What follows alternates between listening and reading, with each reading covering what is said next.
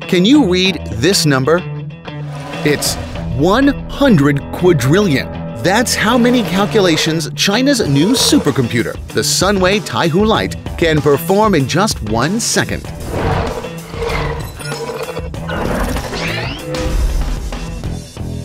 This accomplishment was rewarded in 2016 with the Gordon Bell Prize, dubbed the Nobel Prize in Global Computer Science. In second place, another Chinese computer, the Tianhe-2, which placed first in the previous year.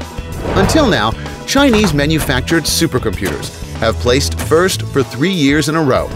And in the list of the top 500 most powerful computers in the world, more than 1/3 come from China. But the Sunway's dazzling speed is not just a party trick. It has benefits for humanity, even life-saving ones. For example, it can detect and warn of an oncoming tsunami 10 to 20 minutes ahead of time and produce 100 years of Earth climate simulation in 30 days. In the words of Motoaki Saito, founder of Japanese semiconductor company PEZY Computing, China is producing the equivalent of F1 racing cars in the computing field, compared to the mere high-end cars produced by the US and Japan. But is China's computing industry resting on its laurels? Far from it. Now in the pipeline is the next generation Sunway E-Class, which is expected to be 8 times faster than even Taihu Lite. We're talking something in the order of 1 quintillion calculations per second. Sounds like it's burning. No worries, it will be equipped with a highly efficient water cooling system. But it's not just in computing that China is flirting with the infinite. More high-tech gadgets are still on the way. Also in 2016, China completed the world's largest single-dish radio telescope, known as FAST, which stands for 500-meter aperture spherical telescope. It is like a huge and sensitive ear catching the sound from distant stars. The 500 meters refers to the telescope's diameter, which is as large as 30 soccer fields, 150 meters longer than that of the Arecibo Observatory in the US, which was the largest one before. In 2016, this big ear has received high-quality electromagnetic waves from a pulsar located about 1,351 light-years away.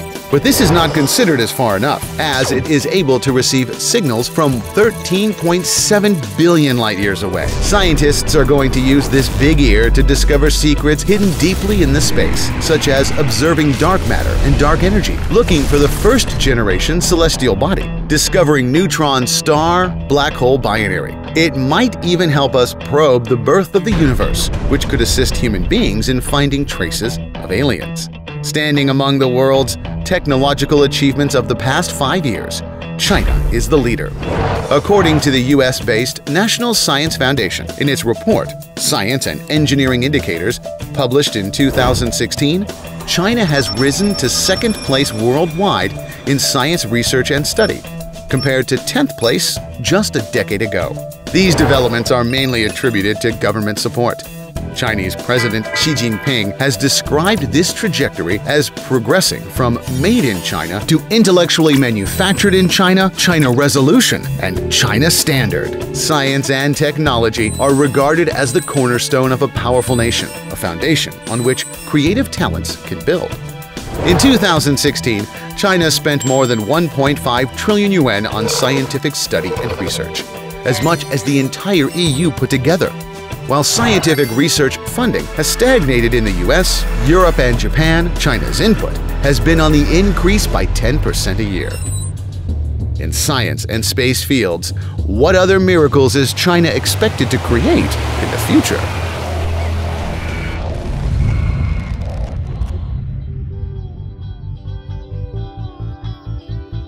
Yes, that's actually why I'm here, to find a job here in China.